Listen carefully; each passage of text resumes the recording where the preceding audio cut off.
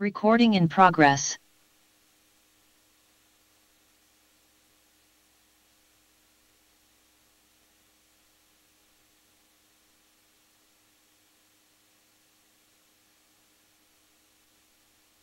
A week or two afterwards. Sorry. Do we hear feedback? Good. We should be good now. All right.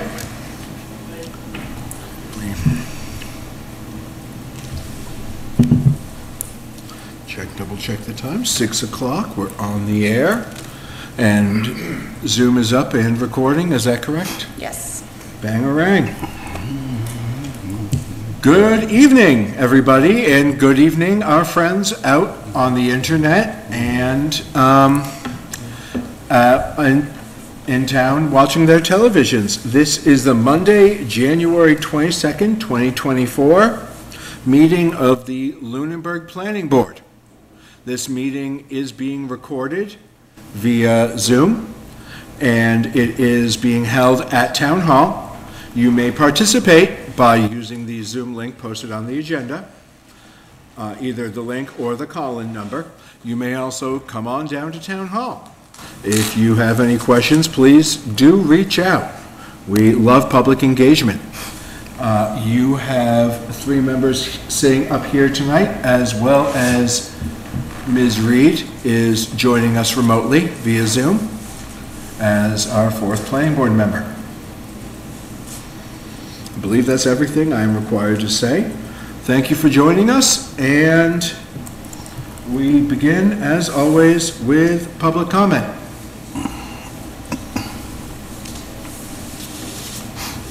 Seeing none.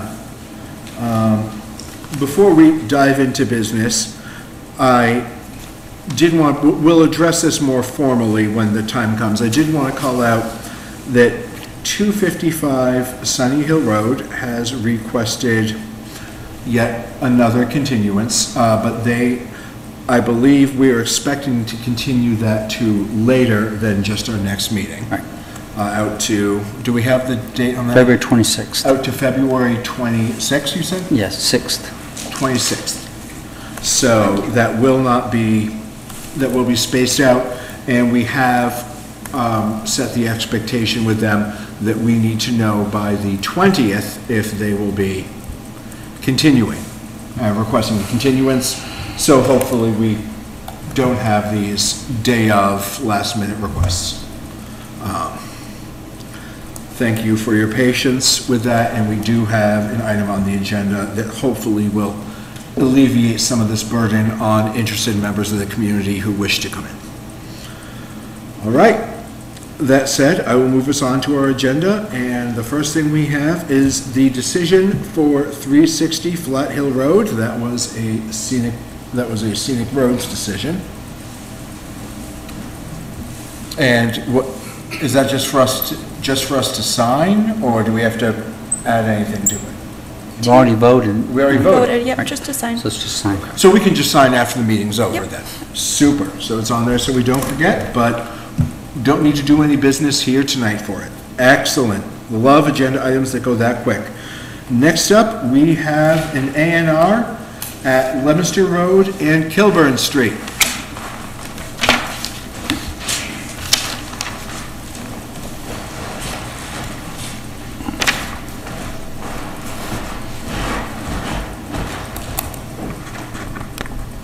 Thank you, Mr. Chair, members of the board. My name is Greg Roy with Dillson Roy, and I'm representing the applicant this evening, which is Timrick Realty Trust.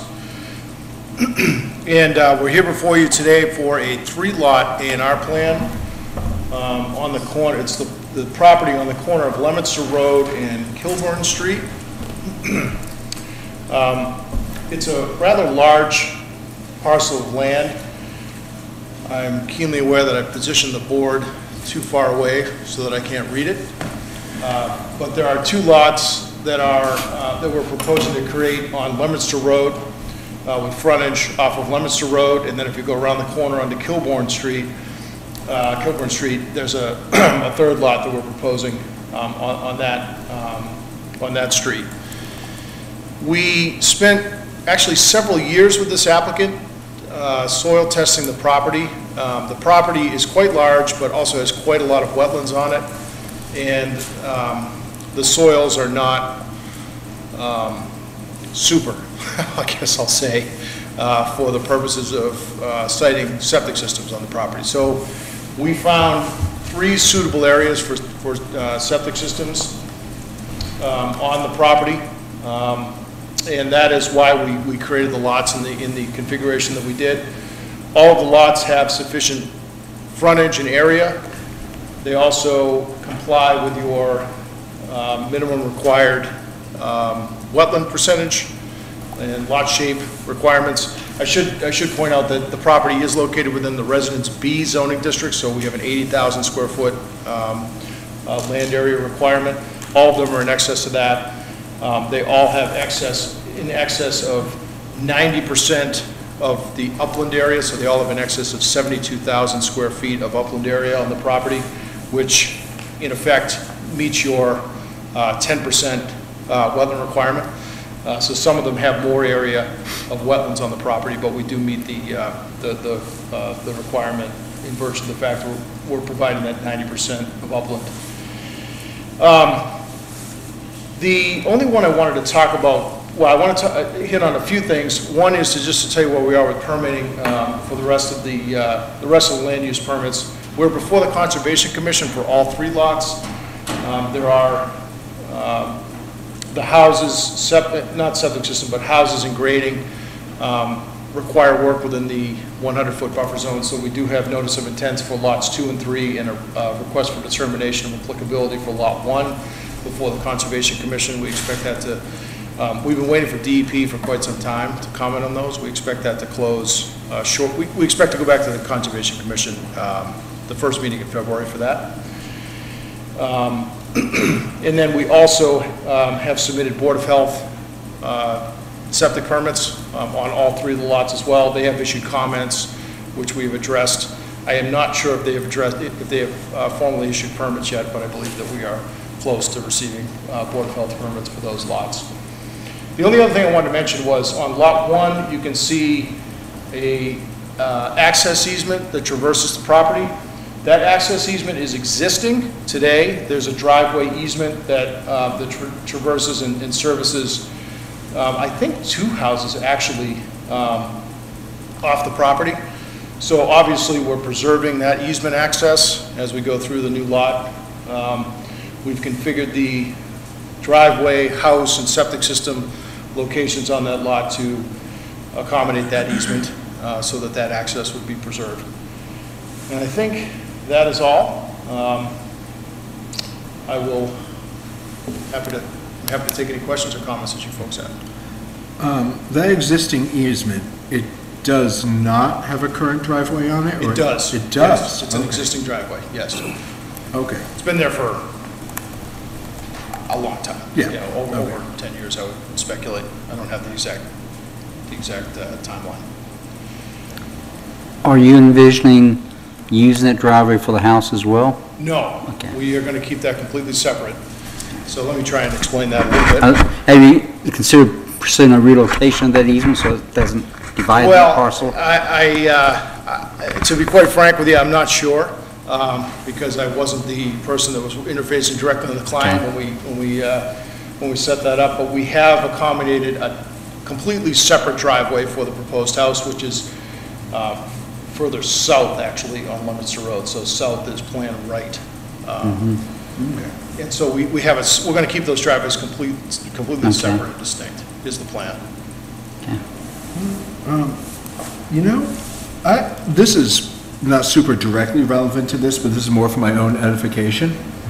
So when we do an A&R and it carves up property into smaller lots, and there's an easement like that, how does that get processed with everything? It just continues with the land. Okay. That's not a consideration of A&R endorsement. So that's why I try to be clear. This is not about the endorsement. This is purely for my own. It just runs with the property. Presumably, it runs with the property. Presumably, they have an easement that's that long. Sometimes what you'll see is property owners will talk to the folks who have the right to the easement to relocate it so it doesn't divide the property in the middle, but In this case, because of the topography on the lot, there really isn't another opportunity to relocate the driveway in any more favorable location. And that's exactly right. It's basically, it's an existing encumbrance on the land now, and it will remain when we create the new lot. it's the same as if Eversource had a power line easement, transmission line Yep. running through property. It's there. Yeah, I always kind of assumed they just stayed, but I realized on the back end, I don't know how that's Yeah. interpreted. All right. Yeah, the person that has the benefit of the easement would have to relinquish it, basically. And you'd have to dissolve that through a legal process, and I don't want to get too far afield and outside of my subject matter of expertise, but if the person that has, I mean, we run into situations like that where we have a very, for lack of a better word, ancient access easement that is not being utilized and hasn't been for decades. Sometimes you can have a situation where you can get that extinguished through a legal process, but this is not one of them. This is an active driveway, so. And sometimes the holder of it is, or beneficiary of it, is more than happy to have it relocated, and sometimes they're just adamant they don't. Right. Well, thank you. And just for the sake of clarity, again, I was asking for my own Understood. benefit of learning. We are limited in how we interpret these as always. Before we go on, I just realized, Ms. Reed, could you just chime in to make sure we can hear you this evening? I'm here. Can you hear me? Thank you. Perfect. I'll turn to the board and ask what other questions we might have. I don't have any questions at this point.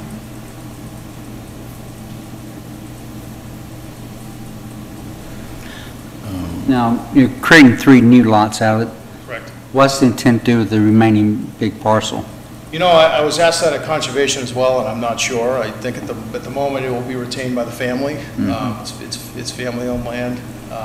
There's, like I said, there's a lot of wetlands on there, and we've soil tested the areas that are greater than 100 feet from the wetland areas, and there's some shale and some otherwise just not terrific soils out there, so there's no immediate plans that I know of for the land.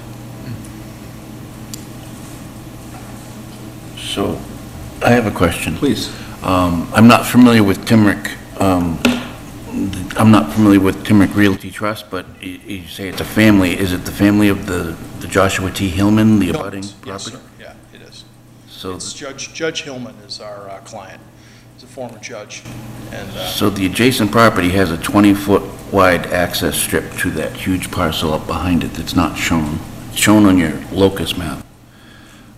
So if this is commonly owned, I mean, I understand the difference between a family name and a trust is different ownership, but if, wouldn't there be an option for us to suggest that they increase this 20.29 foot frontage leg, which is pretty small for that? which one is, which So parcel? to the northeast, I assume?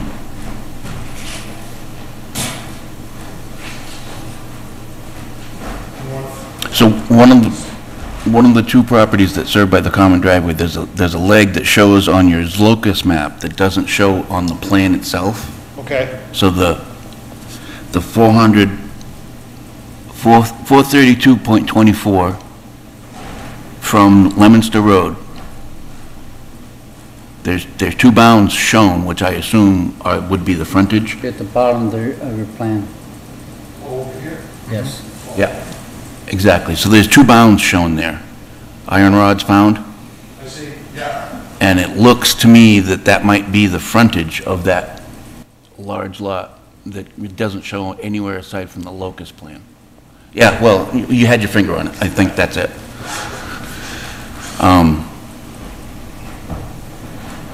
It's an existing nonconformance, apparently, because there's a lot line there, but if they're all under common ownership, there was a common lot merger.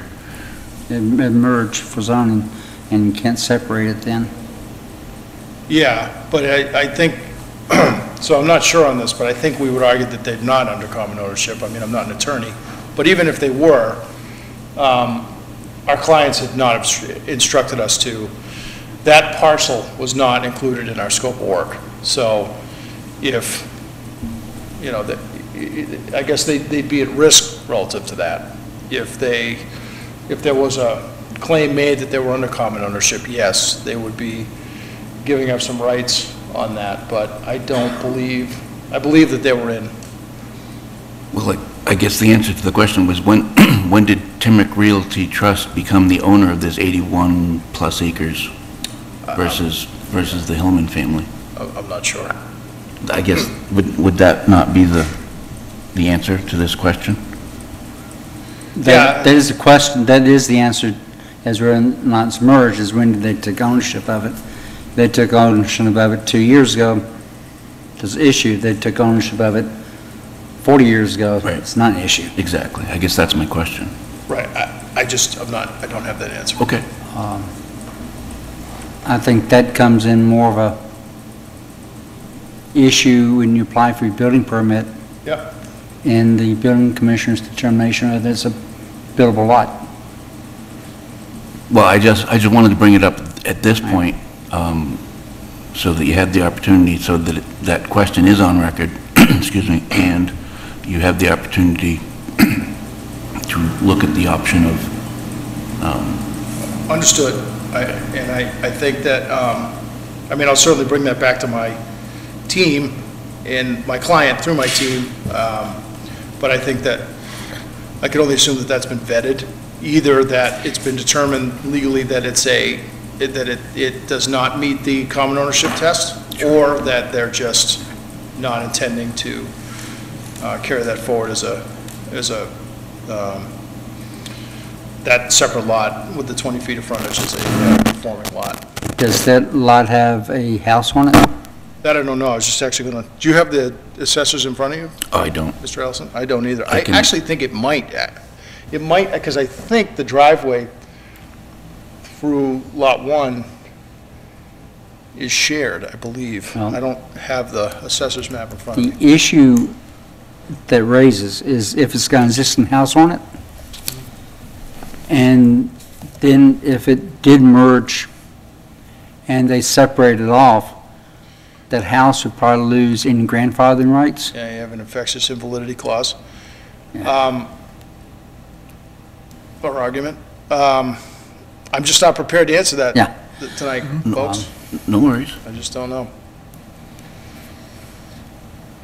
I think for purpose of endorsement A&R, Right, I just Then wanted, lots have I frontage. wanted to make that So, known, No, I that's think all. so, Right. and, you know, if you endorse the plan, it's still owned by Timrick, right? Lot 1's still owned by Timrick, so it's not that it would negate that, it just, it might be something that you take back. yeah, Board endorses it, take back to your client. yeah, in most and cases, if it Your becomes, client decides, yeah, that's an issue, Yeah. then they ask the board, well, basically, we're not going to record the A&R well, that's right. we and might- void it. Yeah, that would be the worst-case scenario, so I think that, great question. I wish I knew I wish I was prepared for that sorry. answer. But I think the risk is low at this point because it's not a situation where we're not conveying the property tonight. So Yeah. I think that there wouldn't, if all of those conditions existed, that it would create an infectious invalidity issue. We, you know, we'll vet that before the Lot 1 would be Very conveyed. good. So. Sorry to throw that wrench. No, I appreciate it because I'll bring it back to my team and Very good. to the client. through And my I'll tell you, from my experience, I've known attorneys tell me that when I've raised it, oh, we didn't think about that. team. Yeah. Some No, attorneys think about it, some don't. Well, people hearing me talk, and I'm no expert in infectious invalidity, but just the sound of it makes you confused. And that's why, because it's something you do that infects and makes something else invalid. So it's sort of one of those backdoor type zoning issues that, Yeah, and Maybe that is actually what I was about to do, is say, Mr. Harris, for the benefit of the board, and not that, again, not that this impacts our decision with the A&R, yeah. but because this is a topic that's been brought up for the benefit of the board and for the benefit of the people in the audience and those viewing at home, could you give a dime store explanation of infectious invalidity? Because that's what we've been talking about here. basically you're taking action to make this legal, but in doing so, it's made this existing condition illegal. Yeah. Great. And usually, good example when it comes up is if somebody's got a house on it, they got a mortgage on it, and they're carved off property, and then the mortgage holder says, you just you destroyed our collateral. Yeah.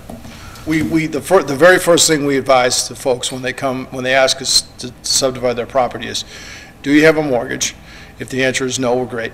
If the answer is yes, who's it with? And if it's Bank of America, we say refinance and then come back and see us, because you're never going to get into the, you're never And going to get I'll into tell you, the some of the biggest land use enforcers in the country are the banks. That's right. That's exactly right. Yep. So, there's a whole process. The bank is it subrogate? I think the bank has to subrogate or I'm using legal words that I have no business using, but the bank has to basically give up has to make a decision and release that portion of land before you do it. So anyway, we're getting far afield, but. Well, thank you for the education. bet. I think Freebie. that's valuable for all of us. I will turn to the board and say, now really focusing, we've raised potential concerns that could exist to the applicant, so they may do with that what they wish. There is a house on it, I'm sorry, Oh, okay, there is a house on it. There we go. Oh, there is, okay, well, by the GIS map, sorry. no, I'm sorry. that's a great mental note made. All right, but for the purposes of endorsing the A&R, now let's focus our conversation there. So now I would entertain any other questions or thoughts that lead us towards or away from or on the topic of endorsing.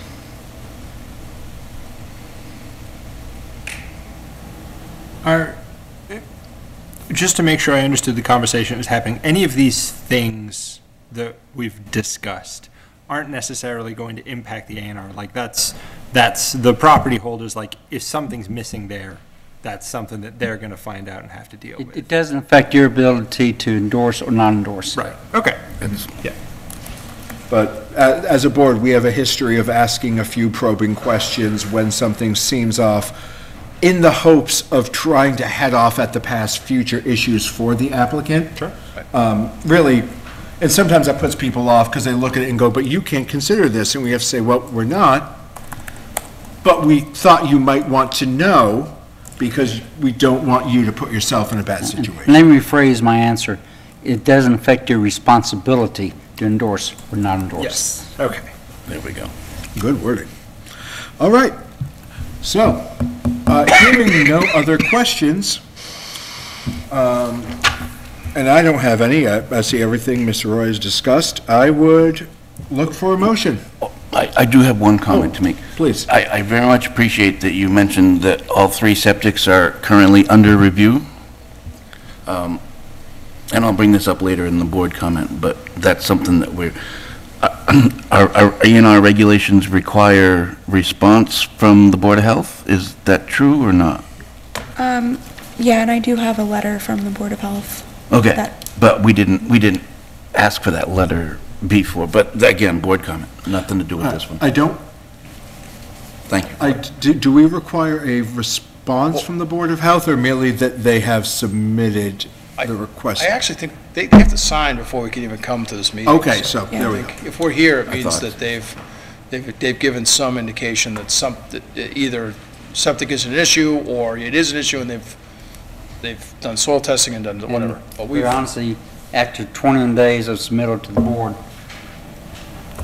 you have no choice but take Yeah. action even without Board of Health. That's right. Yep. Actually, 20 days. All right, It's the 21st So- day. 21st, they filed with They the have to town sign, clerk. yeah. again, I turn to us, and I'd be looking for a motion. Motion to endorse the A&R for Lemonster Road and Kilburn Street. Second. Moved and seconded. Now I need to do a roll call vote because we have a member remote. And Ms. Reed, I will generally be starting with you on these, just so you can anticipate that. Ms. Reed? Aye. Mr. Wilsner? Aye. Mr. Allison? Aye. And an aye from myself. Very good. Thank you very much, Mr. Roy. We appreciate it. You bet. Thank you. I'm going to go back to our agenda. In theory. And next up would be modification to erosion control plan for 274 Prospect Street.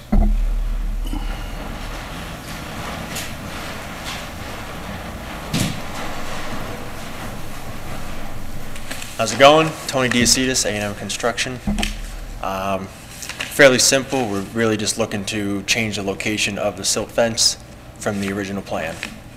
The original location really isn't in the greatest spot. We have some standing water on the side of the road that's kind of preventing us from putting it where it was originally located. Looking to move it farther up the property.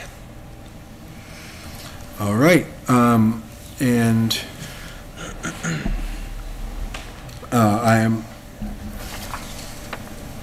I'm looking through our notes. The things I saw here, we have, I think it was your recommendation that this is a de minimis change. Yes. And Yes. then we had another response, I think, from the Conservation Commission. Yeah, I can't Conservation remember who. Administrator indicated she's supportive of the change as well. Yes. Okay.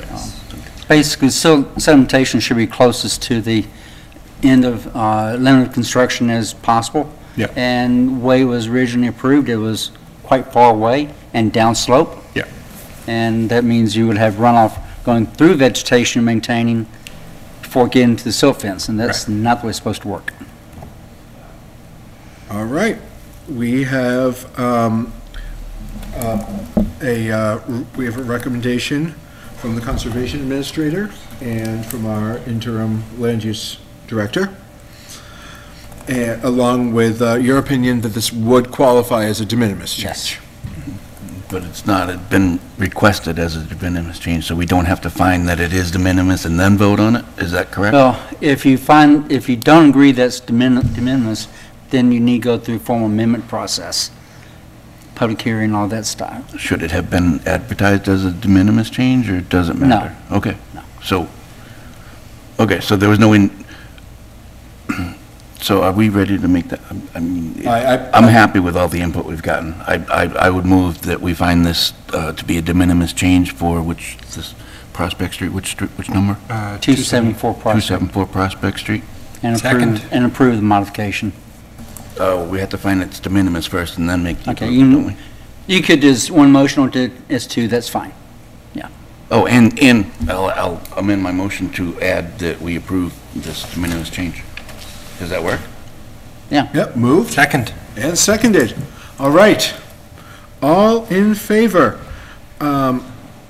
Ms. Reed? Aye. Mr. Wilsner? Aye. Mr. Allison? Aye. And an aye for myself. Very good. Thank you very much. Thank you, Thank you. sir. I love it when things are straightforward. We don't need that either. Next up would be the public hearing continued for 255 Sunny Hill Road Stormwater Management Plan. As I mentioned earlier, they have requested a continuance due to technicality. I don't know if we need to get into all of it, and we can certainly, but technicality. Basically, they're waiting for a permit number from Mass DEP, and they're getting some pushback from Mass DEP on the project. And that's due to the history of the... History of the property, it was divided, 10, 15 years ago. All right. And the request was to continue to 26, was They that? requested continuation. I talked to Justin Leclerc and asked him when does he think he's going to be ready, because I didn't see a reason to continue the next meeting if you're not going to be ready. and said also we'd want information about a week before the meeting. And in our discussion, we agree that February 26th should be a reasonable date, with them getting the information to us no later than February 20th. I would say the 19th, but 19th is a holiday, so. Are you ready for a motion? I say, I would love to have a motion on this. I move that we continue the 255 Sunny Hill Road Stormwater Permit public hearing to February 26th at 6:05. Second. Moved and seconded. All in favor? Ms. Reed? Aye. Mr. Wilsner? Aye. Mr. Allison? Aye. And an aye from myself. For the interested members of the public, because this has been continued several times, as was stated, we are expecting that they will let us know by the 20th if they reasonably believe that they will be able to move forward on the 26th. If I can explain, the rationale I gave for the 20th is if they give it to us on the 20th, they're going to ask for another continuation. That would give us time to post it on the website and possibly even somehow notify butters that they haven't made the request. That way, So- sorry. So if you don't show up here or online expecting to see a meeting, then it not happen. And as I said, we have agenda item later to try to look at codifying this sort of process more thoroughly for the board so that we can avoid having people have to come out when they don't have to. All right. Next up would be the continued public hearing for 317 to 321 Sunny Hill Road Stormwater Management Plan.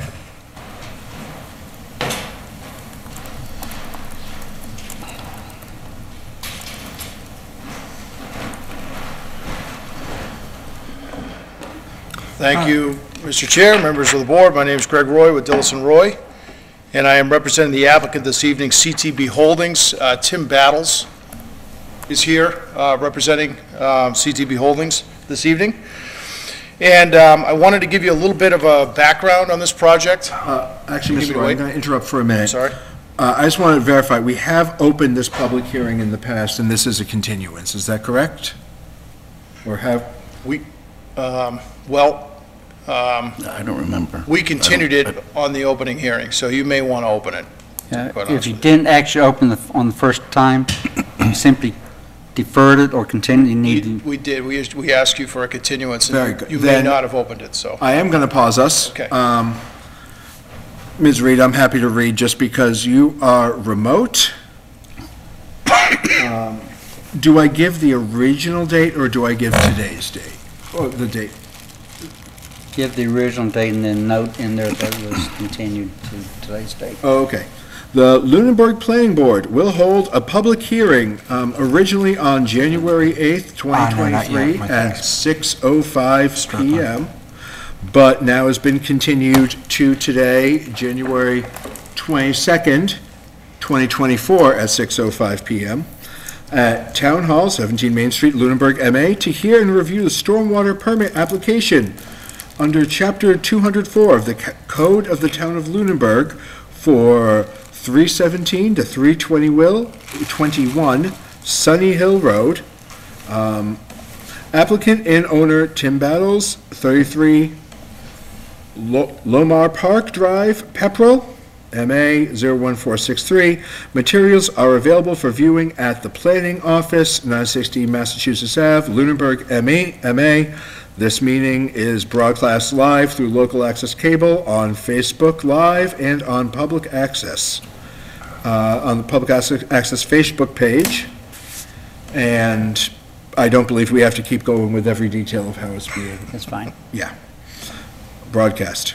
So now that we've definitely opened the hearing, and there can be no Yes. question, thank you for your patience, Mr. Roy. Thank you very much. Greg Roy, Dillison Roy, representing the applicant, CTB Holdings. Tim Battles is here with us this evening as well. As you mentioned, the property is located on Sunny Hill Road at address 317 and 321. And I wanted to give you a little bit of a history lesson on this and then get into the merits of the project and try to be as brief as I can. The applicant purchased the property, I think, over 2 years ago, retained our firm a little bit over 2 years ago to finish up the permitting relative to some additional soil testing that was required on the property and to take it through the required septic system permits and the like, and to administer construction services. Sometime in April of 2022, or sometime around April of 2022, the applicant, we had received Board of Health permits for the 2 pieces of property, and the applicant applied for and received the building permit on 321, which is the one on the lower portion of the plan, on the upper uphill, if you will, the higher of the 2 lots, and has since constructed the septic system, house, driveway, and the site improvements at the site. A few months ago, the applicant applied for a certificate of occupancy, and it was determined at that time that a stormwater permit was required. So I wanted to get that in the record. We are here to clean that process up. I think at the time the construction of 321 did not constitute an acre of disturbance, as shown on our septic plan. It was something less than 30,000 square feet of disturbance. What ended up happening on the site was that some additional land was cleared down to the bottom of the hill, and it was also cleared onto 317, which was the other lot that was not the subject of the building permit. So as you read through your stormwater regulations, land clearing in excess of, not just land disturbance, but land clearing in excess of an acre requires a stormwater permit. So it was one of those things that I think just in virtue of the timing of how things went down relative to permitting, just fell through the cracks. So we are here this evening to make good on that issue. So the applicant a month or 2 ago hired us to prepare the stormwater permit that's in front of you, and we have included both of the lots in this stormwater permit because they are owned both by the applicant at this point, and together represent about 115,000 square feet of disturbed area. So what we submitted to you was, in addition to this plan, we also submitted to you a detailed stormwater report documenting compliance with your regulations, the Massachusetts Stormwater and the Massachusetts Stormwater Management regulations, as well as the various project narratives and applications that you require as part of that process. I'll just give you a quick tutorial of the plan. The light green area is the portion of the work area that has been disturbed and cleared, and you can see that the location of the 2 houses up closer to Sunny Hill Road. The one on the lower side of the plan has been installed, and the driveway as well as the septic system, so that work has been complete. The property on the northerly side of the plan, uphill, that driveway, house, and septic system has not been constructed at this point, but the area within the light green has been cleared. The toe of the slope, if you will, limit of work area for 321 on the southerly side of the plan is actually up gradient of where we're proposing our stormwater feature. So I'm going to go over and point. Right in here.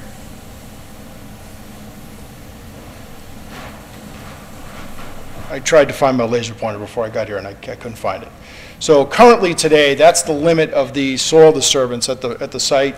The rest of the area was cleared, but it was not grubbed. So from a soil disturbance standpoint, it wasn't disturbed. It was left with roots and things intact.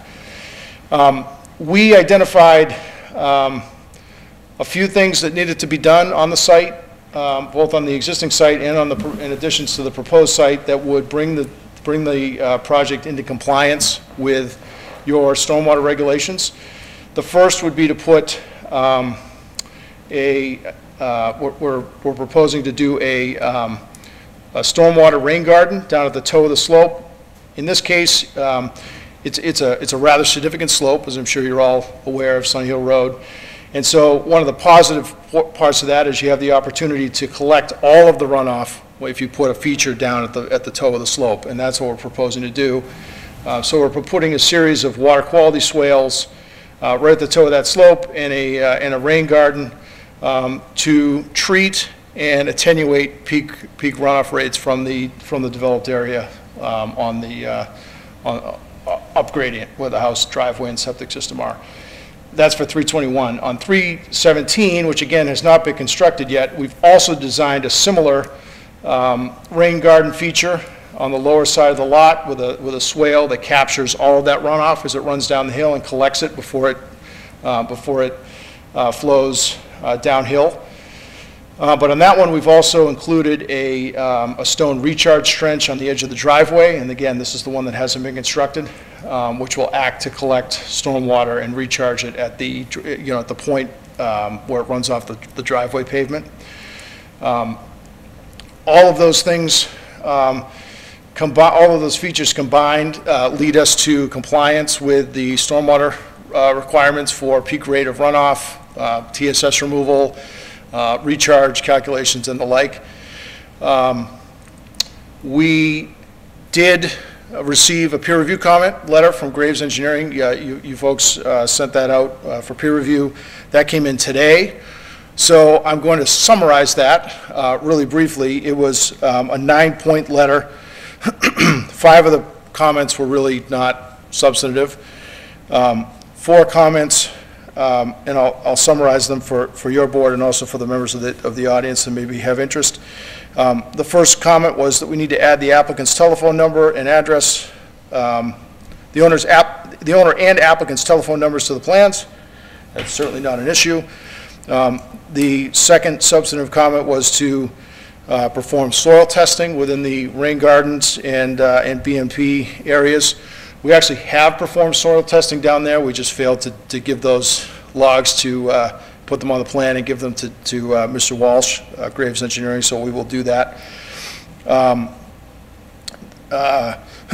plan, and then third, the plan should include the site zoning information, so that's not a problem at all. And then fourth, in our hydraulic model for our the stone recharge trench that I described earlier for the 317 driveway, we modeled that a little bit with an incorrect void volume in the stone, which we will clean up. Other than that, he had no issues with the way we handled the stormwater on the site, and no other substantive comments. So I wanted to give you that history and summary, and then stop and ask for any questions or comments that you folks may have, or of course, any comments from the public. All right, I will turn to members of the board first for any questions we have. Again, we got if you've not yet had the opportunity to review it, we did get the response from Graves Engineering today, and I would personally say I think Mr. Roy, because it's very brief, did very adequately explain the concerns there. My only issue, and this isn't related to the thing, I didn't receive any. When did we receive any documentation that we should have had here? Because I can't find anything here or in the January 8th files. I did put the PDFs in the drive, and then for some reason I just checked, and then so I put them in again. Okay, all right, wonderful. Okay. Other than that, I didn't have any questions at this point. All right. Mr. Allison or Ms. Reed. Ms. Reed, just feel free to, if we're all talking, just throw up the hand signal. Otherwise, interrupt. And Mr. Allison as well. Do you have any questions at this time? I don't. My question has been covered by Mr. Wilsmer about plans that we had available to us.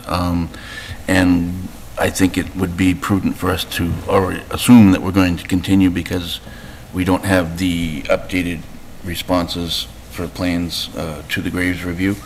Other than that, I mean, I appreciate, you know, the due diligence as soon as you were told that you set up this hearing or this Yeah, permit.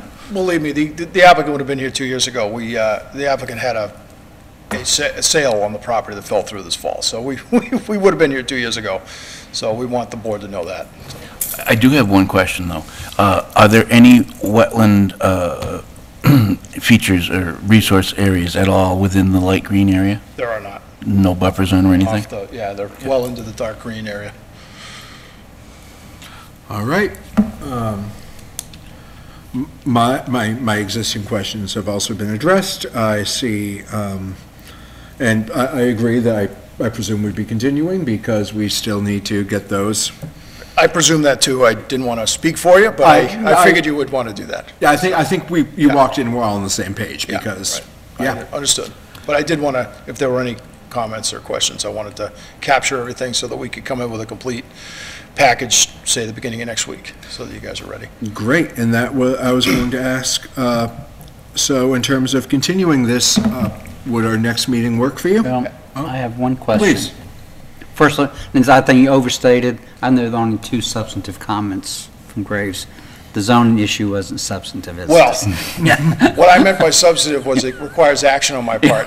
The other ones were to say that there But wasn't. one of the issues with this is there was an issue with the driveway gradient Yeah, being Yeah. too steep, and that's before the ZBA, that's true. which if the ZBA doesn't grant the relief, then the driveway has to be redone. That's true. How would that impact the storm drainage? I mean, maybe slightly. If it did, we may have to come back and do an amended process for this hearing. But like I said, we designed a feature that's down at the bottom of the slope that's capturing everything that's running down.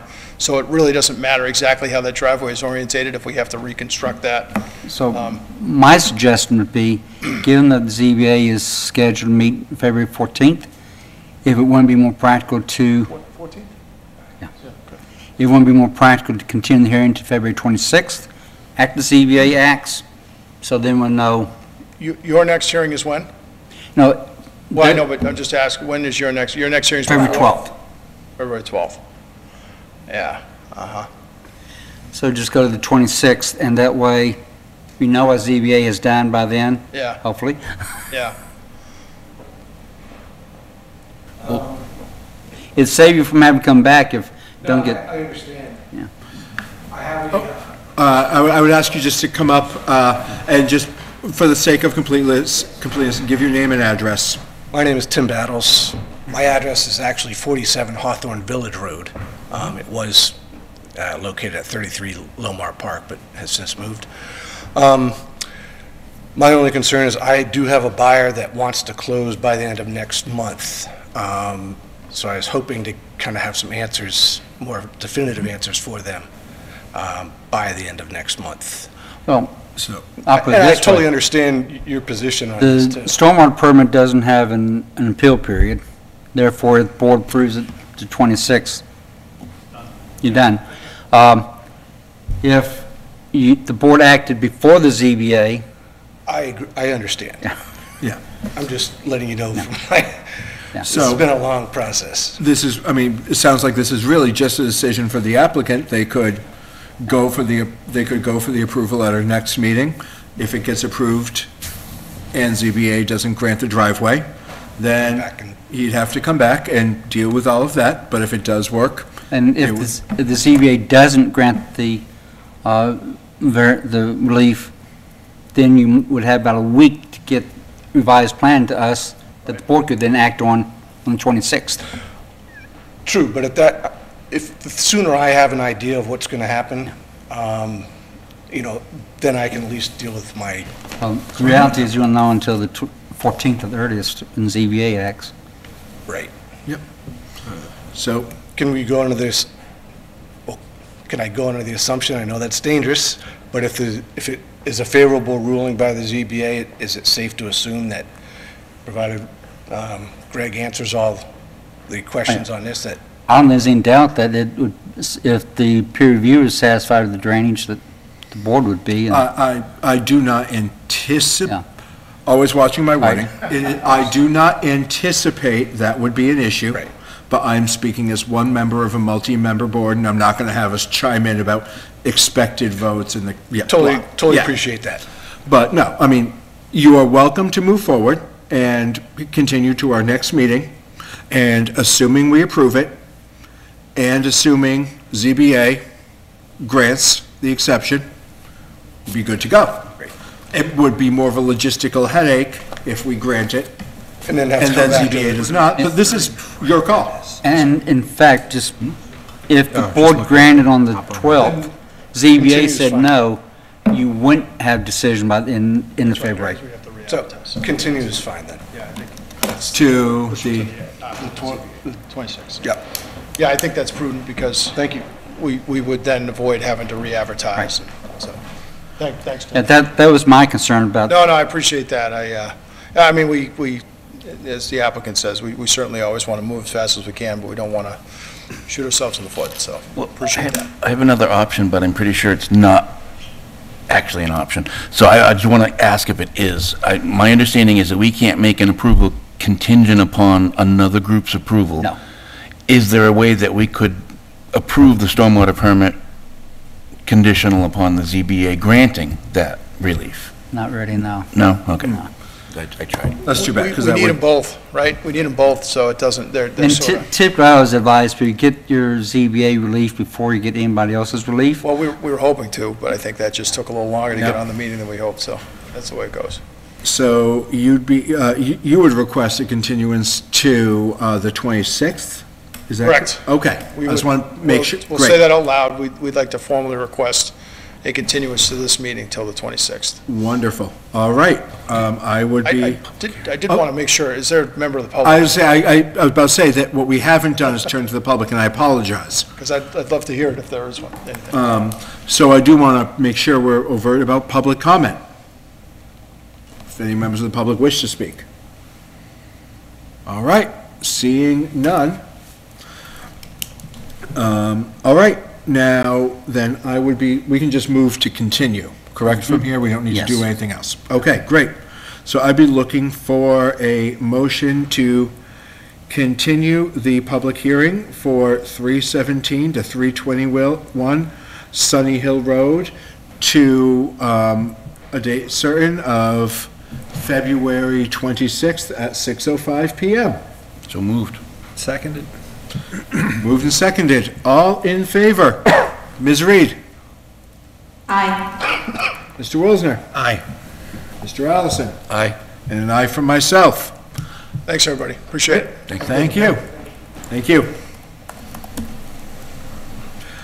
Yeah, that's your fault. I always say an aye from myself, which is your tagline, but I apparently just say the same thing now, so there we go. What? When voting, you always end with an aye from myself when you were chair. Well, I could just say aye, but I'm not sure about the propriety of the English. I don't know. So I say the exact same way you did. Perfect. Word for word. There we go. I take a lot of cues from other boards, too. I'm going to go back to the agenda. And, great, so that is the end of our public hearings. Looks like we're going to be lacking some public in the room, but friends, if you're watching at home, you can always join the Zoom meeting and attend this fantastic public service party online. Woo-hoo. Raise the roof, but not too high, it could damage the clock. Board policy changes. Timeline, and I wanted this put on the agenda, timeline and expectations for continuing public hearings. So, we've had the, issue is a strong term, but we've had a recent applicant who has come before us repeatedly and just kind of last minute saying, oh, no, not yet. Yeah, we have had a couple, you're right. And that's hard for members of the public. And I know I was hoping we were going to get the wording, the wording into into our drives for this time, because you had sent me some at one point. But that didn't happen, and I believe that's me. But I want to know what we felt about a policy change to put out the expectation that applicants before the board, when if they're going to, before the meeting, request a continuance, that they would do so a week before the meeting. Sure. Because that would, or even if you're not going to do anything, show up and be ready to answer questions from the public.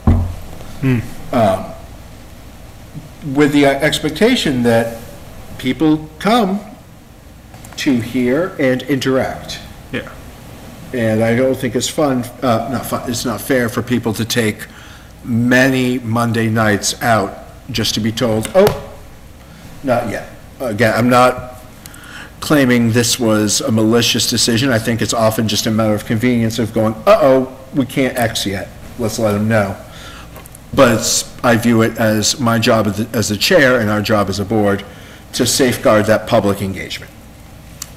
You may or may not share that feeling.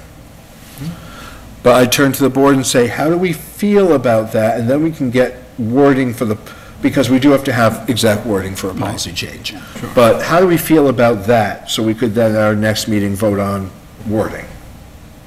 I do agree that, like, a lot of our responsibility here is to the public, and as a result, like, it should be a space where they know what they're getting and when they come to interact with the town.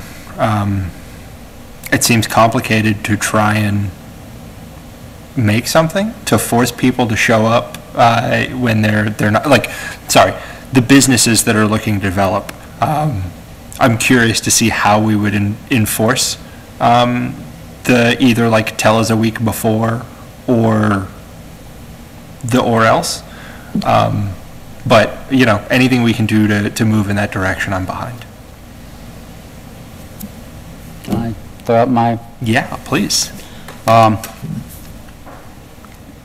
Typically, an applicant pays engineers and architects and attorneys some significant funds to show up at public meetings.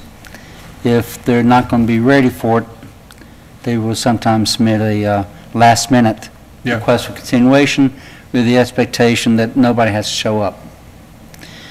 What I've done before is we required, one, any additional material is due no later than a week before the meeting, so they don't show up at the last minute with new materials. And two, if they don't request a continuation within a certain period of time, they have to show up at the meeting, request it at the meeting, but be prepared to go through the full public hearing. Sure. Which means if they're paying an engineer, architect, attorney, they need to have the entire team there at the hearing. The cost of that tends to discourage people from doing these last minute things. What happens if they don't show up, though? Then what do we do about it there, and like what do we do about it going forward? Well, here's the thought. The burden is on the applicant to demonstrate that they've met the standards for approval. Okay. There's information that hasn't been provided yet. That's the reason for continuation. They don't show up at the meeting, the board could close the hearing, make a decision based on the information available. Okay. Which means a denial in most cases. Gotcha. Okay, so we do have that capability to say you didn't show up. You didn't provide the information required. Oh, yes, yes. And therefore the board had to act on what information had, and information had did not demonstrate compliance with the standards for approval. Sure. Okay. Good. Yeah. And that's the approach. And this, I haven't had a problem with people making sure they made the time frames. Yeah. Okay. And I will tell you, some boards are not as willing to deny as other boards are. Sure. That's usually the big challenge, is will you actually make the motion to deny and Sure. deny. At a certain point, like, the ones that we've been continuing for like 3 months now, like, it's circumstantial, I suppose. But yeah. There's one tonight that I think they would have a legitimate argument. They're before conservation, they can't act because DEP want to issue a permit number, and DEP has raised the issue that I find perplexing, but yeah. Sure. But, now, and if we did review the information as presented, and it was not sufficient for compliance, and so we voted to not approve, Right. then they can still, they can begin the whole process anew. Or they can appeal your denial. Fair. And the most important expense to most developers is time. Sure. Consequently, if they have gone through a 2-month process and result in a denial, and the only way they can start is either appeal in court, which is very expensive, Sure. or start the process over, which means possibly another 2 or 3 months. Yeah. Very few developers are going to say, we're going to add 3 months to our time frame.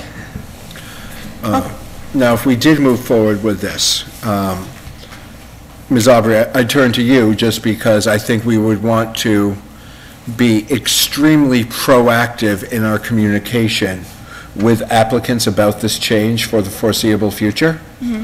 Now, that isn't wording that has to be finalized here in the meeting for whatever paperwork we give them to help them out, to my understanding. But I would say that that is something we'd want to make sure we address thoroughly and probably make part of our standard initial communication, as well as reaching out to anyone with public hearings in the pipeline and get confirmation that they understand that. Does that make sense to you, Richard? I think what you'd want to do is have a very clear policy written and approved by the board, post on the website, and attached to application instructions. Yeah. I do know, like, for instance, when we set up, if people are setting up like a tri-party account, I have a memorandum of understanding that applicants sign, and it basically is just an understanding of how that system works. And I don't know if it's something that necessarily needs to be signed by an applicant, but I could definitely put it into practice for before submitting a public hearing notice. It's kind of, I do things like all at once of like the notice and then sending it to abutters. I can definitely have that memorandum kind of handy. What I would suggest is, once the board adopts the policy, it become an acknowledgement attached to application, and that applicants simply sign the acknowledgement that so they're aware of it. Yeah. And that's the best way of making sure we have someone saying, yeah, I'm aware of it, and yeah, I will make sure that we satisfy the requirements of getting everything to the board a week ahead of time. And now, I have heard from four of us at this meeting. I have not yet heard from Ms. Reed, who is at home, or Mr. Allison, who has had some quizzical looks upon his face. My biggest concern was enforceability, and it sounds like it's enforceable to the point that the members of the body at that time feel that they're comfortable saying that, well, you didn't show up, you didn't follow the rules, we're going to close your public hearing. And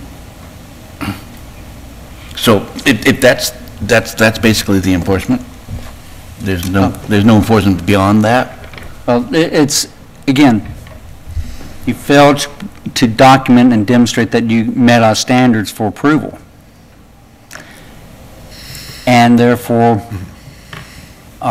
we had to close the hearing based upon what's available to us now, because you did not adequately represent yourself at the public hearing because you weren't there. Okay, yeah. And they were given clear notice of it. I honestly don't think you're going to have a problem with people not getting stuff to you on time, but. No, I think we communicated clearly. There's a clear expectation. Ms. Reed, do you have any thoughts or questions you'd like to contribute?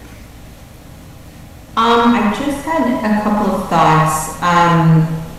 I think it's a good idea to have something like this in place. I feel terrible for members of the public who show up meeting after meeting, and the applicants or their representatives are not at the meeting. That's not fair to them. It's not really fair to the board or even admin, because everything's kind of, last minute and things have to change. We have to keep track of everything. I don't think it's something, obviously, that's applicable to anything currently open, but I think going forward, it might set some kind of a precedent in the future to where there's better lines of communication between applicant and applicant representatives and the board. And I think it's a good step. I'm not, quite sure of enforceability of it, but yeah, I'd be happy with everything that Mr. Harris presented. All right, so I hear conceptual broad approval from the board. So what I will do is I will take the wording Mr. Harris said, work on that if it needs any work, and then get it out to us before the next meeting. And we'll have this board policy changes on the next meeting's agenda so we can review it. And we don't need any extra notice for policy changes. So then if we like what we have and or edit it during the meeting to be something we like, then we could vote it in. And if we're not happy yet, we can workshop it as needed. Does that sound good? Yeah, I'm happy with that. It does, but now that we're talking about it, it gets me thinking about other things. Having a project proposal concurrently before multiple boards is a benefit to the applicant, no doubt. But in past experiences, I've felt that it's somewhat detrimental to the town itself, to the different various boards, and especially now that we are such a lack of staff, and overview and oversight and whatnot. I'm wondering if we could, while we're talking about public hearing policies for the planning board, if we've got a stormwater review that also has to be approved by zoning board of appeals and also has to go through conservation and then also needs something else from the board of health, I'm wondering if all these other regulatories couldn't be addressed at least partially or mostly or completely before it comes to planning board. Because, and I'll tell you, my caveat here is because I have watched multiple meetings where an applicant has gone before another board saying, oh, well, planning board didn't have a problem with it. Well, planning board was under time constraints for the most part, typically, to make a decision, and I don't think that that's fair to the other boards, commissions, committees, groups, whatnot, or to us, quite honestly, to be setting precedent by saying, okay, you can do it, and then, oh, no, you can't, or we didn't want it done that way.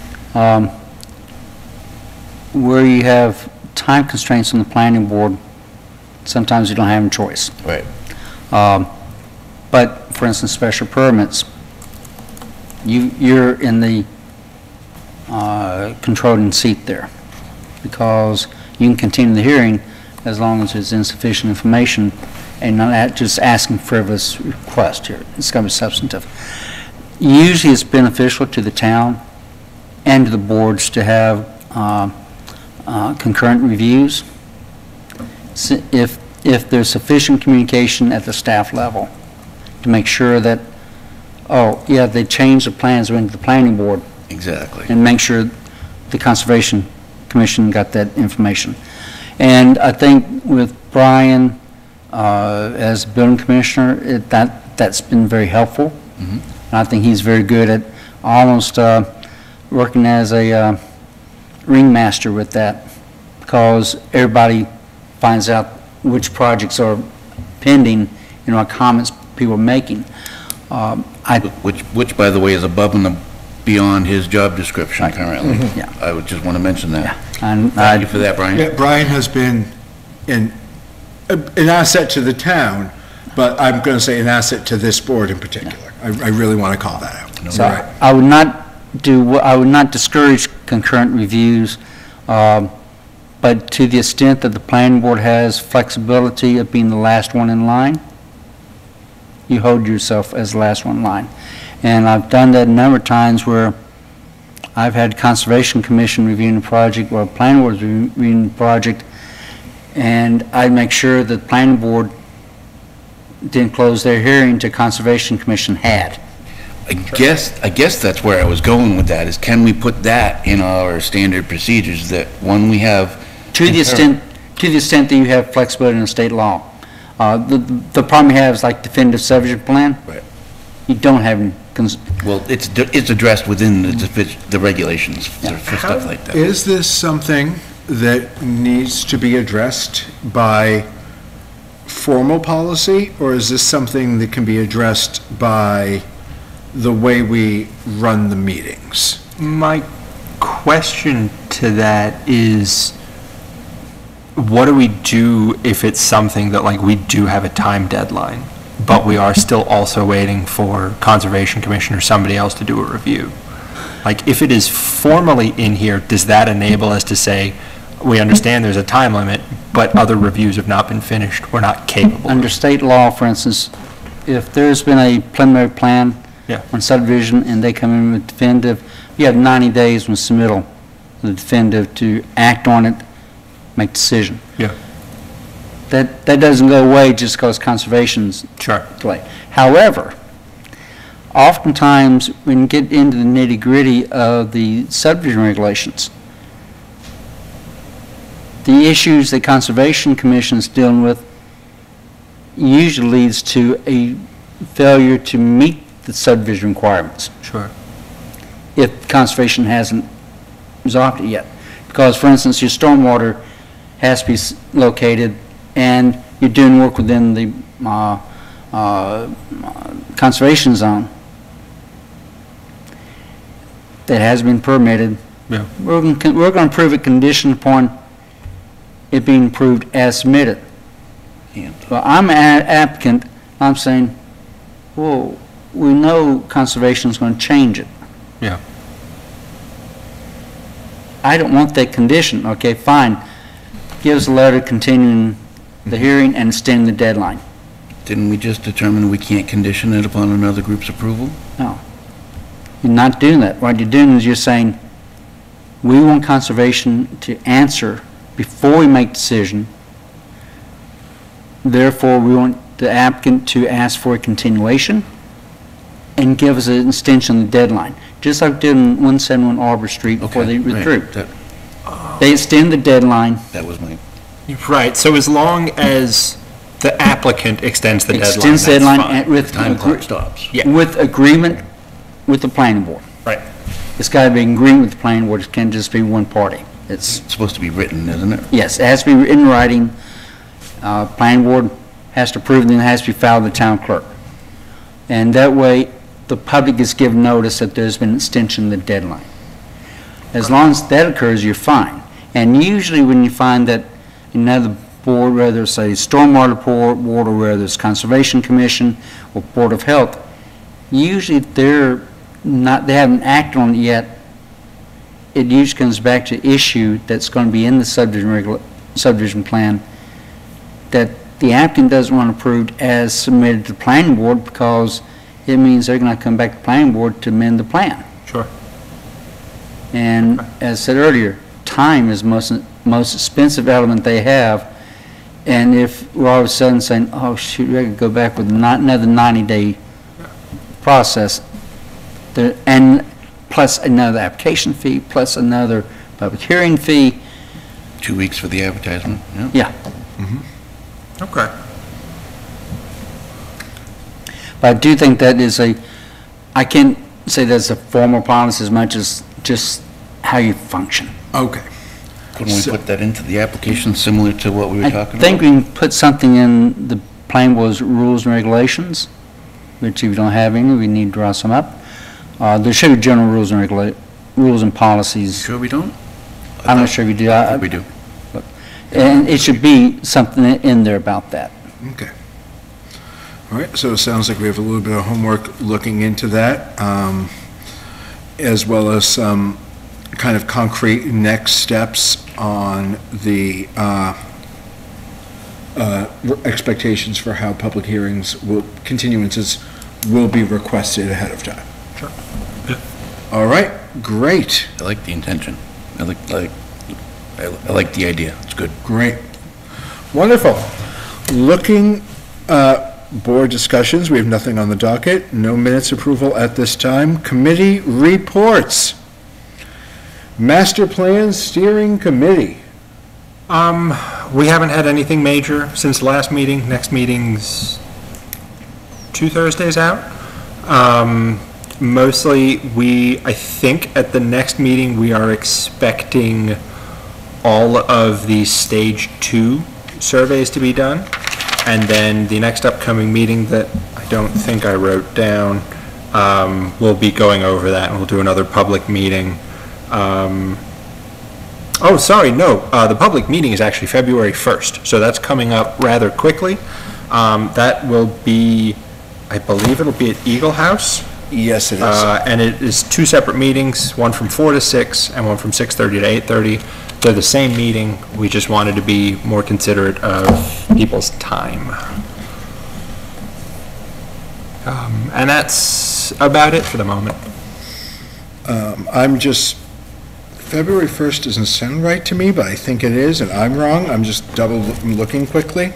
It's 100% February 1st. Yep. There will be 2 public meetings that day at different times. Yes. The first, I think I'd have to double check, I think at 4:30, but.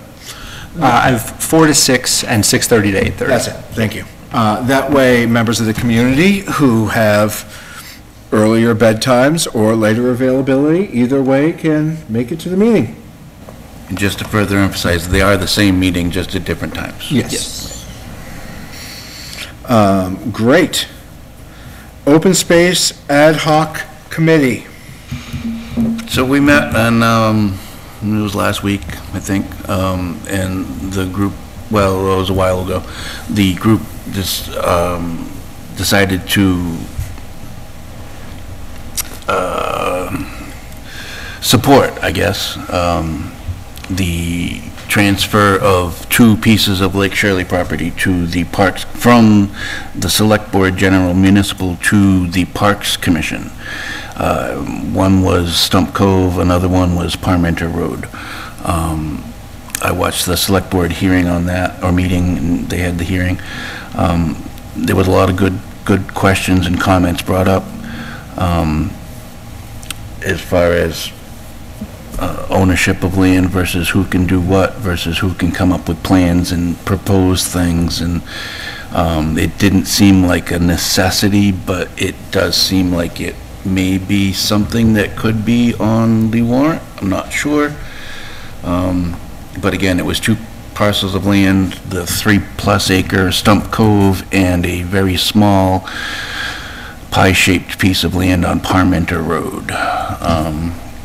And that's about the extent of the open space currently.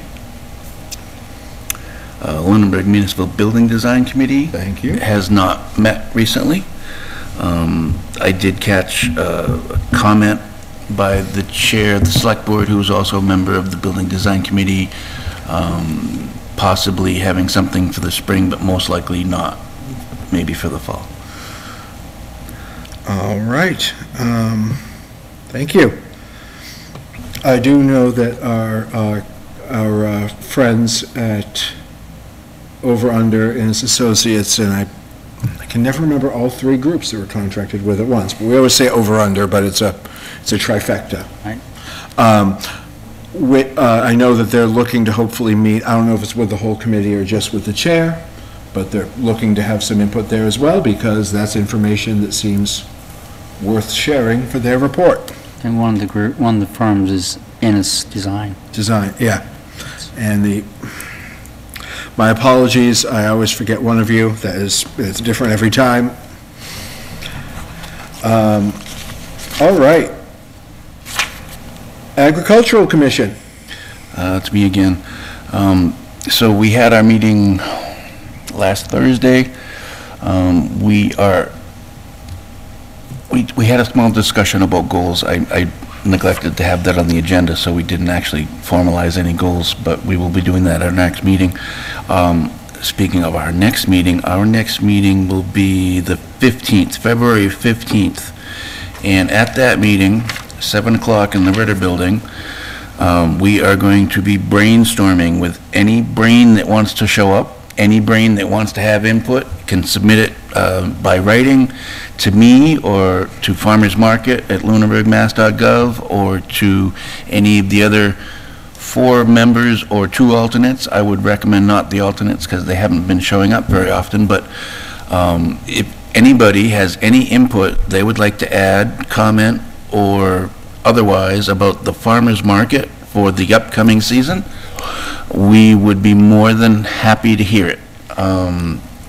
We are also actively looking for 2 or more individuals to help promote and coordinate the market as manager.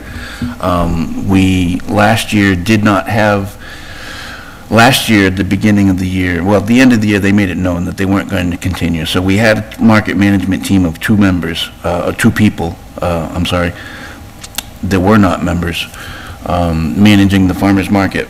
And last year, it was managed by members of the Agricultural Commission, and it didn't come out as well as we had hoped. And we, again, are looking for 2 or more people, potentially at least 1 person, to stand up and volunteer to help coordinate the vendors and the market itself. I will continue to be there every Sunday for the operation of the market. But again, we're looking for a management team.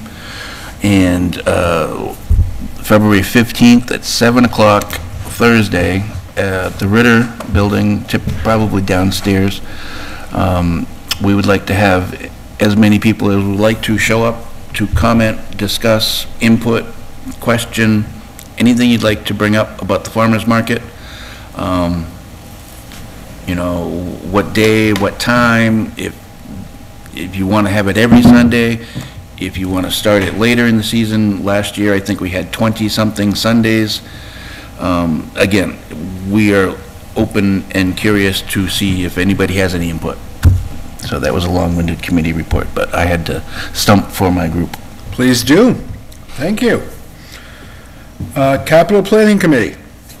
The Capital Planning Committee has not met. The town manager has sent her draft of the anticipated, of the recommended capital plan projects that does align, the top 10 that are expected to be funded do align with the board's with the Capital Planning Committee's recommendation, though the priority order is slightly different. For those who don't know, the Capital Planning Committee, through various means, ranks the capital plan requests, sends them to the town manager. Then the town manager does have the right to edit that list as she deems appropriate as well. More funding may become available as budgets settle out, and maybe more projects will get funded.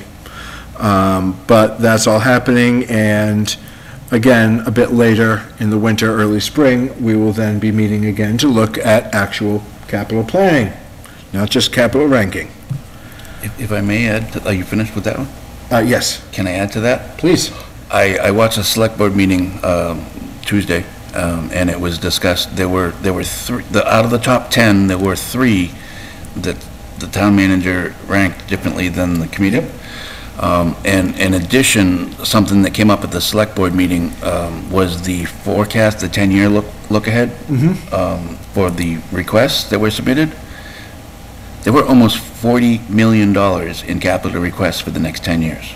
And damn near 20 of them were the TC Passios and Turkey Hill. Yes. $20 million in the next 10 years for building maintenance of these. I can shed, if you'd like, I can shed a little more light on some of that. Well, no, I don't think it's, well, sure, of course. So, the Turkey Hill requests are interesting. And the reason, Mr. Beardmore on the school committee, and probably other school committee members, could certainly tell you more than me.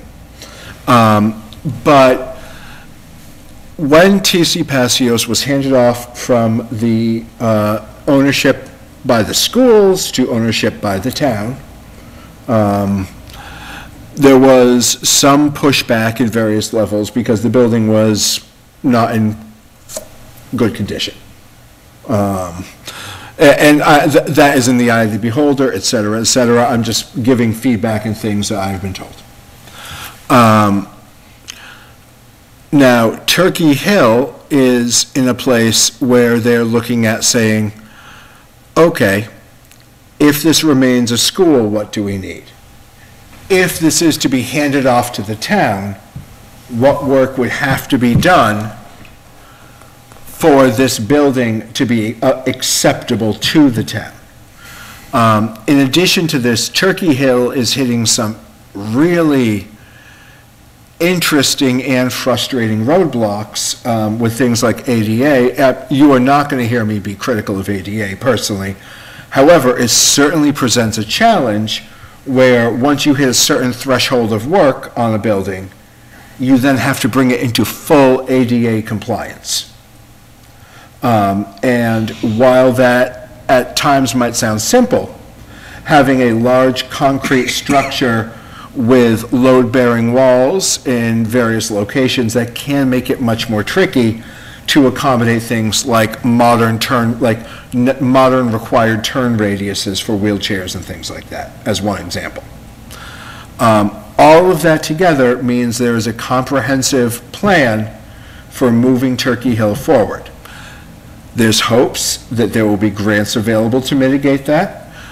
Exactly what that will look like is unclear because I forget the name of the state organization that normally issues grants for schools. MSBA. MSBA, thank you.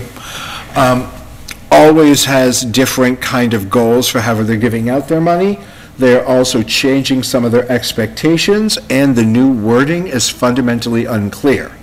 It used to be something like, must be a school for 10 years after you use the grant.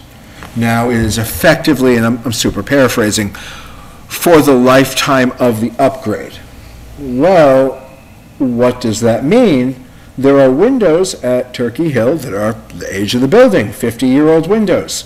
Does that mean if you get a grant to replace windows at Turkey Hill, that the building has to be a school for another 50 years? Now, the town is asking these questions. They are not getting, or to my knowledge, have not received concrete answers. And this is all things that are trying to be thought through.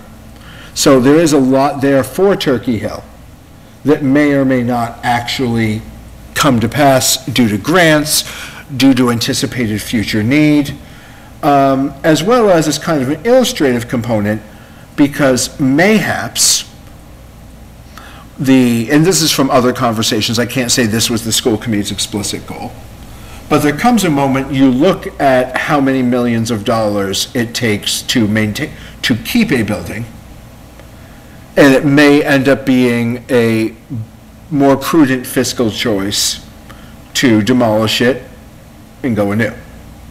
But you can't really figure that unless you actually start to have a handle of what those long-term costs will be to bring it up to the quality that's necessary. So that's a bit long-winded, but that is why, like, the Turkey Hill goes out, because we may need to keep it as a school. The town may want to keep it, or we may need to know the actual cost so we can decide if it's worth keeping.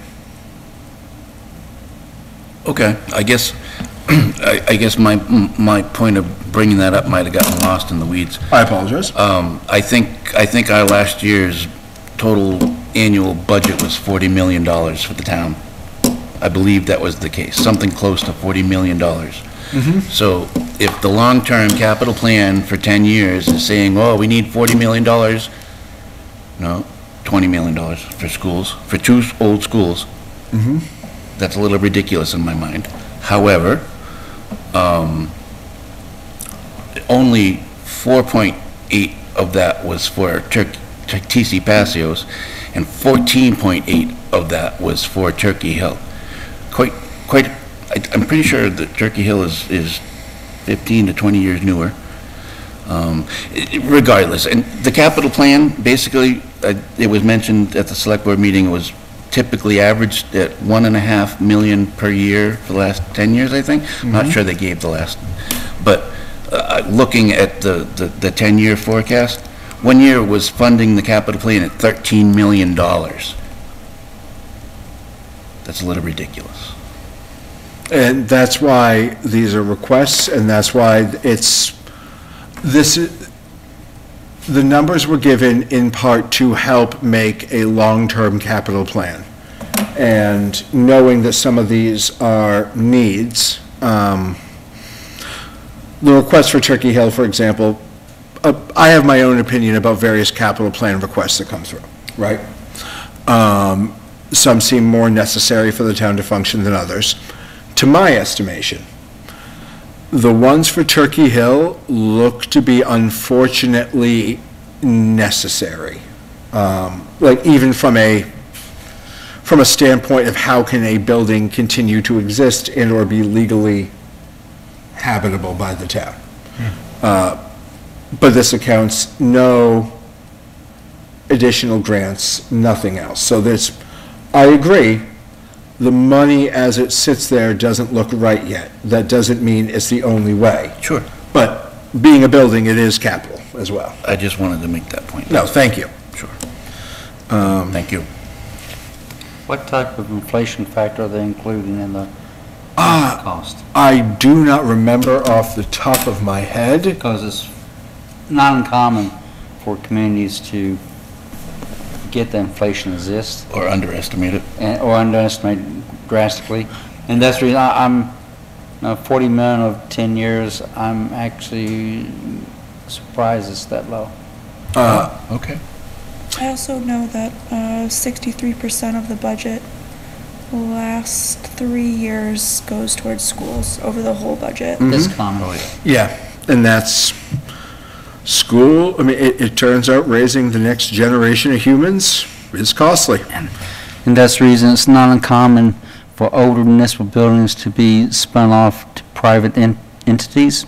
I'm sorry, for what? It's not uncommon for old municipal buildings to be spun off to private entities. Municipal, or so you're considering school buildings municipal? The reason being is that it's a big capital expense to upgrade them, and it's a historic building, then developers that are converting it to income producing can get tax credits and leverage private money with tax credits that municipal entities can't use.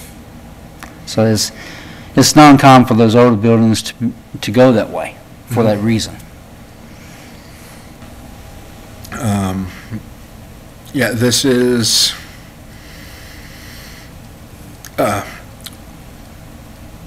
next years are going to be interesting, and I don't even mean that. I don't mean that derisively. Again, I think it's worth noting, just while we're talking and while members of the public hear us talking about, oh, well, this is a problem, that's a problem. They're problems.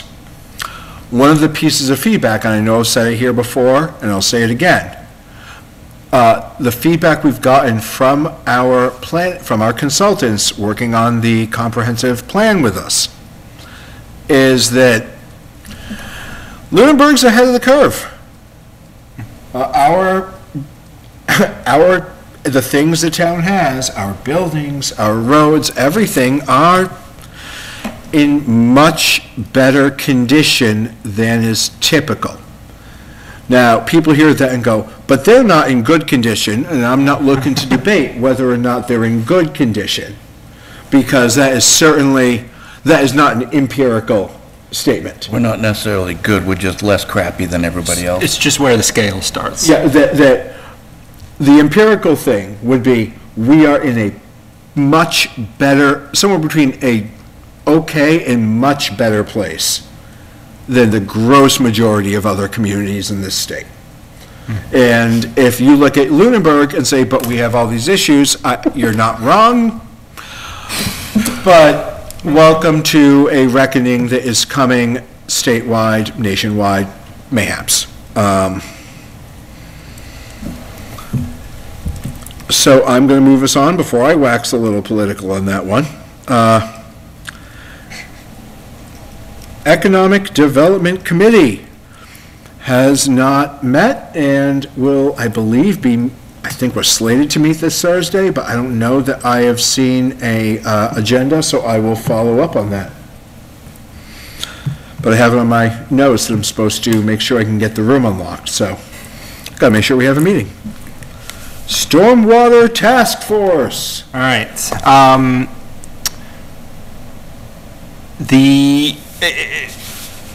The board has a direction, finally. It was explained in really simple terms as to what exactly the board's about, because I've had all of the freestanding words, but never an explanation of what it is. And basically the idea is to create its own fund for stormwater work so that the DPW can't be like, we're using DPW guys. Sometimes they've got to go do other DPW stuff. It's just money directly dedicated to doing stormwater stuff. We are starting to get things moving, starting to find the right people to talk to. We pulled a lot of information from Concord, who has recently went through and set up a stormwater enterprise fund. We are having some meetings with our contracted engineers to see if we can't start getting what exactly is it we need to do to make this fund exist. And we're looking to have this on the spring town meeting for 2025 is our goal. Well, Oh, and I'm the chair now.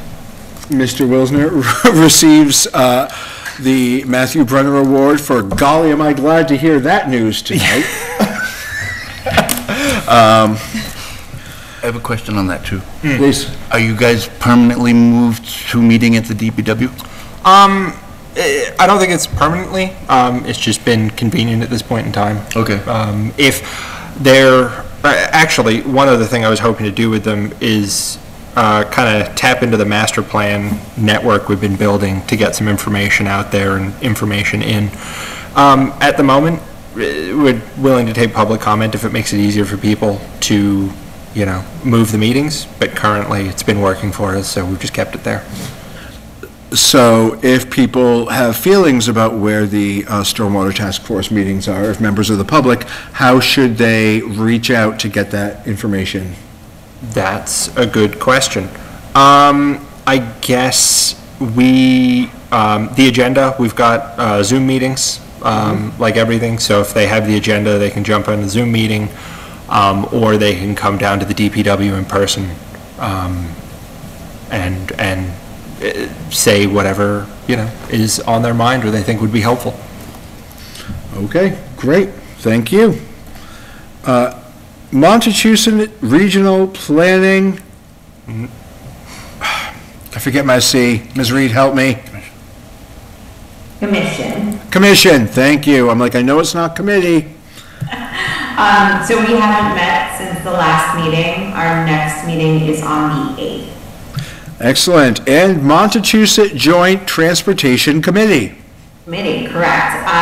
We did meet. I have no notes from that meeting. It was mostly just housekeeping kind of stuff, budgeting, and going over projects happening in other towns.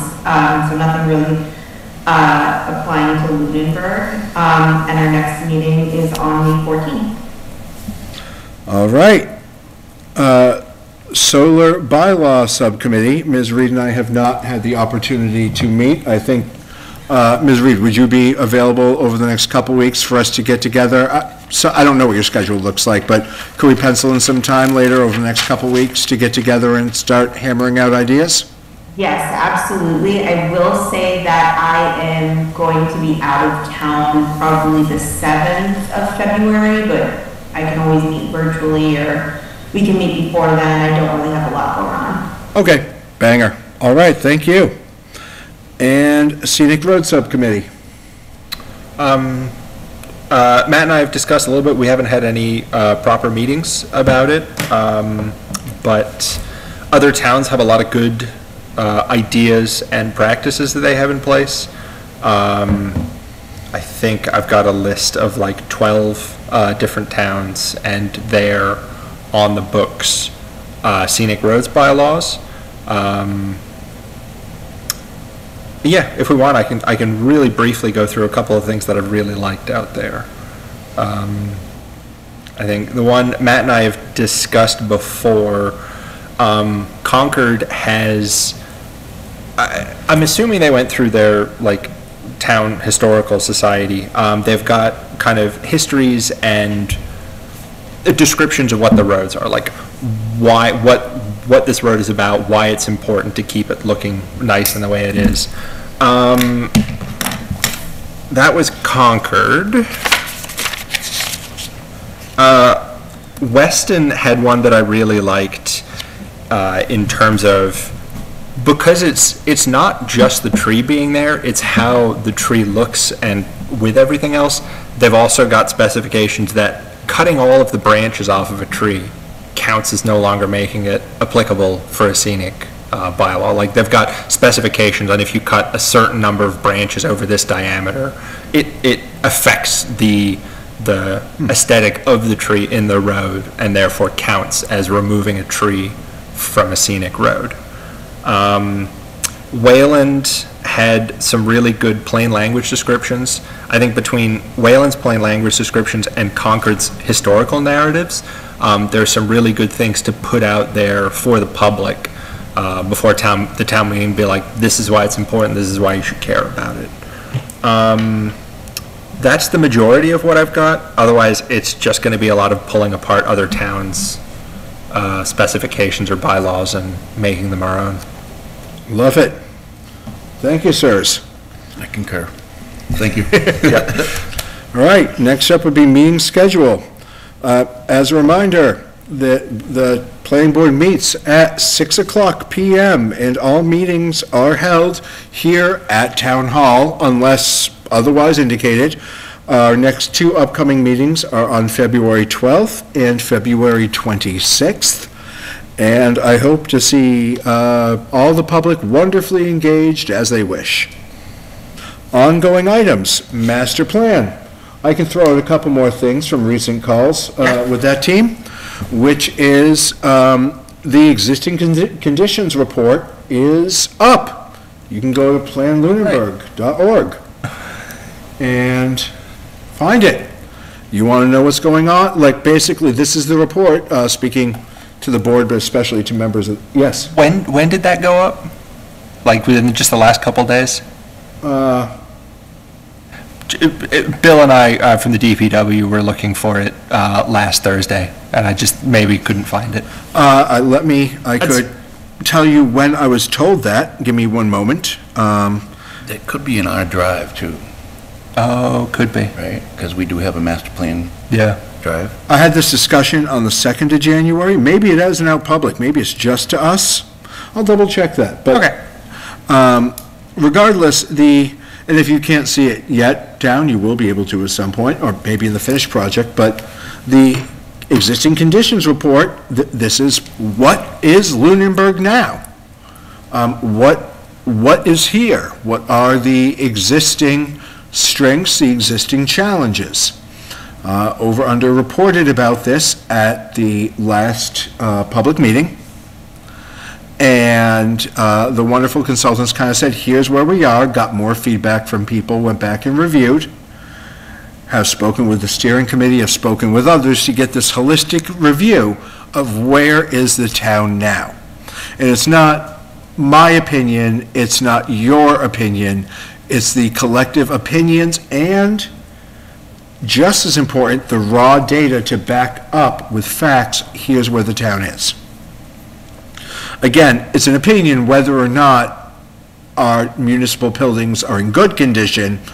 It is measurable fact that they're in better condition than most other municipalities.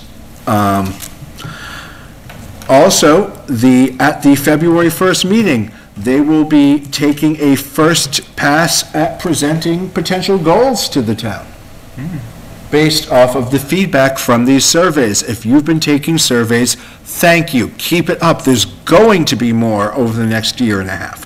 Keep taking them. They are crucial. It's not just one, because each one is different and is drilling down further. So those community meetings coming up on February 1st will deal, at least in part, with a first pass at these goals. The master plan is about where Lunenburg wants to be, and this is part of how we get there.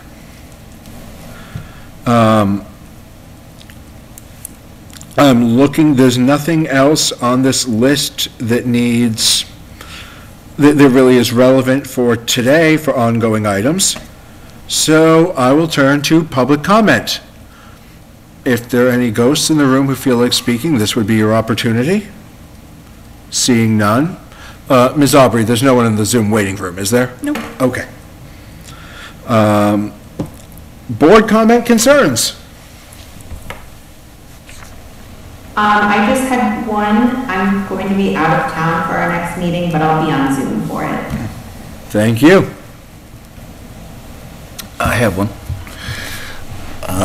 So we touched upon it earlier tonight in the meeting. The A&R, our A&R submission requirements state something about Board of Health's input, right? Mm-hmm. What do they state? That it has to be... I know that... And it has to be submitted to the Board of Health. So it's not required that there's feedback from the Board of Health before the A&R is submitted to the planning board? I'll have to check. Could it be if it's not that way? No. Basically, under state law, if somebody feels they are entitled to endorsement, they can submit a plan. And you can't require them to get approval from another board before they can submit the plan. So I know we cannot require approval from another board. Right. Yeah. Can we require, because what we don't require, we don't require that the Board of Health approve what they're doing. We require that they get info from the Board of Health so that they are knowledgeable about what they're doing. I don't believe you can require that. Okay. But as long as people don't push back on it, and so far, apparently nobody's pushed back on it. Mm-hmm. Well, in conversations with Brian, the building inspector, he indicated that his understanding is we shouldn't have signed that A&R last meeting for the 728 Goodrich, because for one, it does cut the existing septic off the existing house, and for two, they did not have a design plan approved or submitted, or I'm not sure that it's maybe submitted, but my understanding was that his feelings were that we shouldn't have signed it, and that we had I think we had frontage. I think you should have signed it anyway. Because I know from experience that if a house doesn't have septic on its property, it is permissible for them to get a septic easement on another piece of property. Sure. In fact, we had a project done where the other property is on the other side of a road, and they bored under the road for the septic tank, and Board of Health said fine. Well, so there's got to be something, there has to be something about an A&R not allowing a septic system to be cut off from the existing house, because that makes it non-conforming. You cannot create a non-conforming lot under zoning. Right, so regardless of the lot, I mean, the lot with the house on it is non-conforming without a septic. You cannot create, if the zoning requires the septic be on the same property, you can't create a non-conforming. Usually zoning doesn't address that. Usually septic is addressed by Board of Health, not by zoning. So I do know that in the A&R procedure, that it's on our website, it says that we need endorsement for Board of Health compliance prior to submitting A&R application. The applicant, if we can discuss that specific of But- Goodrich Street, but If an applicant wants to challenge it, and they submit an A&R without a Board of Health review, and you let 21 days lapse, Right. they can go to town clerk and get certification. I get you. But it still wouldn't have our signatures on it. Yeah. did end up getting that property an endorsement from Jim Graffi. Okay. I did, just so you, I mean, it was there was Very good. miscommunication. with That the- discussion is what prompted me to bring it up tonight, so that's, Very good, thank you. and again, it's been decade plus that I've been complaining about the lack of communication and interaction with different officials and different boards and groups, and I am very extremely happy to have Brian on board. Just the building commissioners right now that we have is top-notch and very open to having discussions. I'd say it's very hard to keep top-notch building inspector commissioners. Yep, so Brian's kudos and thank you. Yeah, we are lucky and grateful. All right, any other board comments or concerns? Hearing none, I would entertain, If I could, I'd just like to update the please, board. please. On 711 Mass Ave, we had a site visit today because they've got the storm scepter in place. I'm sorry, can I interrupt? Yes. Was that the one that had the cease and desist on the corner there? Yes. Okay, thank you. There's one that had problems back in November inspection. And, but Brian, Bill and I met with a representative of the developer, is the father of one of the owners, and their engineer and another member of the team out there, and looked at the storm scepters in place. They want to do an interim stormwater system, which is actually a good idea. I'm used to applicants showing an interim construction stormwater as opposed to just the final one, because usually the final one they don't want to do until they're ready to put clean runoff into it. And Bill indicated from DPW indicated he's fine with what they want to do, so I instructed the engineer to give us a letter detailing the alternative, the interim measure they want to do, and then I'll send that to DPW for their review and sign off, and then we'll put on the board's agenda for consideration and approval. Is that something that requires public hearing, or No. is, okay. No. It's a de minimis change. It's basically you've got a storm scepter, and you don't want to be running a lot of dirt into it until they're ready for the final the paving being done. And so they're talking about doing a ditch to bypass it during construction. And Bill was very satisfied with what they want to do. He said it makes sense. And then they would finish it. And then before they got COs, they would have it all finished out. Okay. But that way they'd be able to manage stormwater on site without damaging wetlands, without damaging off-site property, and without filling up the stormwater system with siltation. Thank you, Mr. Harris. Can I comment on that too? Please. So I understand the storm scepter is a separator for sediment, and it's only required for runoff, direct runoff from pavement. So yes, obviously it's not required until they pave. Well, under the decision, they had to have them done before they get a building permit. Right, but also, I mean, I've been in the industry for 25 years, and they're oftentimes the last thing to go in. Right. Are we unusual from other towns that we don't speak to that, or? I've been surprised not seeing interim construction measures on the plans, and just seeing the final. I have too, but do we require it? No, I mean. No, no.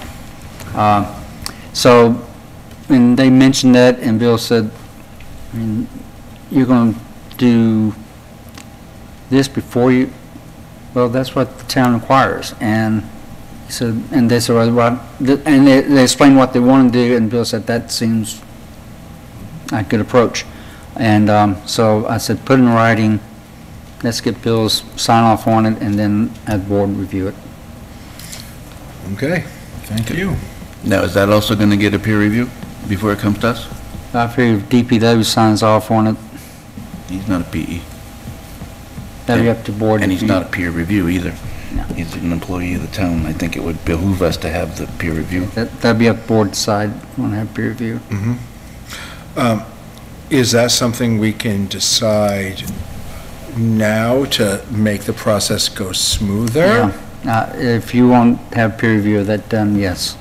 I think, yeah, I hear what you're saying, Mr. Allison. To me, that makes sense. Mr. Wilsner, you're also an engineer, so I hear your thoughts as well. I'm going to hear any board member's thoughts, but I'll solicit your thoughts in particular. Sure. I mean, that is a pretty common setup in DOT work, is a 25, a 75, a 100%, then a finished product, in terms of like, what is it that you plan on doing on your different steps, and what are you doing to like keep everything in line while you're working on it. So I'm totally behind that as an idea. Okay, and you think it is a good idea for us to have a peer review of this setup? Yes. Okay, great. Do we need to vote on that, or? I wouldn't suggest taking vote because it's not on the agenda. That's what I was thinking, but we can. We should have a letter from them before the next meeting, and what I can do is, how do you handle peer reviews? Just send off to Graves when it comes in, or? I believe so. Okay. Yeah, I sent them off. Yeah, that is something that is magically handled for us. We say, is there a peer review? And then this side of the table tells us, and it's wonderful. It's either a no or a yes, and it appears. What Right. we'll do then is, when we get the description in, we'll send to Graves and say this is what they're proposing to do, and see what their response is. Yep. Can we make some kind of a communication without having a motion to that effect, so that we don't have to? I am understanding from the boards this is the policy that's been done, and so we'll follow the board's prior procedures and be sure it gets done. Great. Sounds good. Okay. Wonderful. Any other board comments or concerns? Hearing none, I would entertain a motion regarding adjournment. Motion to adjourn the meeting. Second. Moved and seconded. All in favor. Ms. Reed? Aye. Mr. Wilsner? Aye. Mr. Allison? Aye. And an aye from myself. Friends out in town, thank you for joining us. Have a wonderful evening, and look forward to seeing you in another few weeks. Take care.